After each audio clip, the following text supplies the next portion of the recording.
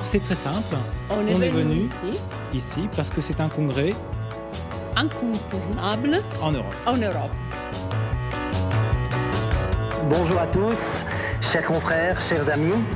Alors je suis vraiment très heureux de vous accueillir ici aujourd'hui à Bruxelles pour cette 3e édition de notre conférence internationale de dentisterie adhésive et esthétique.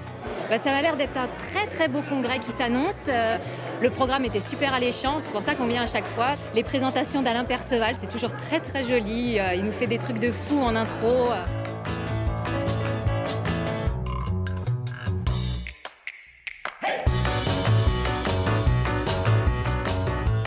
Cidae, again, as a speaker, I'm very impressed with the high level of education that they offered at this particular venue. So I found it very pertinent that all speakers had a very good synchronicity in the topics that were required.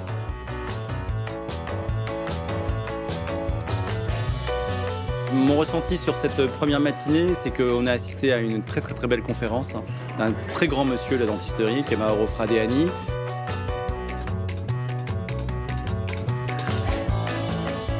Il m'est venu quand même le sentiment que les temps orthodontiques, le recours à l'orthodontie pourrait être proposé dans un très grand nombre de cas qui ont été montrés.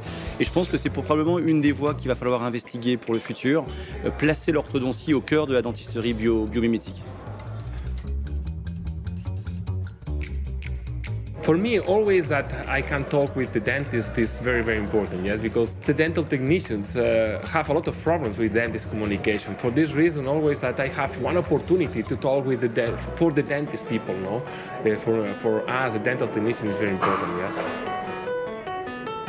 Alors moi j'ai trouvé le niveau scientifique très élevé et niveau clinique aussi, des prestations de très grande qualité. J'ai aussi beaucoup adoré l'ambiance parce qu'il faut savoir que dans ce congrès il y a à peu près, moi je suis parisien, il y a à peu près 300 Français et c'est très agréable de faire une sorte de bain de foule avec des gens qui ont tous la même mentalité de progrès, de formation. Donc voilà, je me sens bien ici.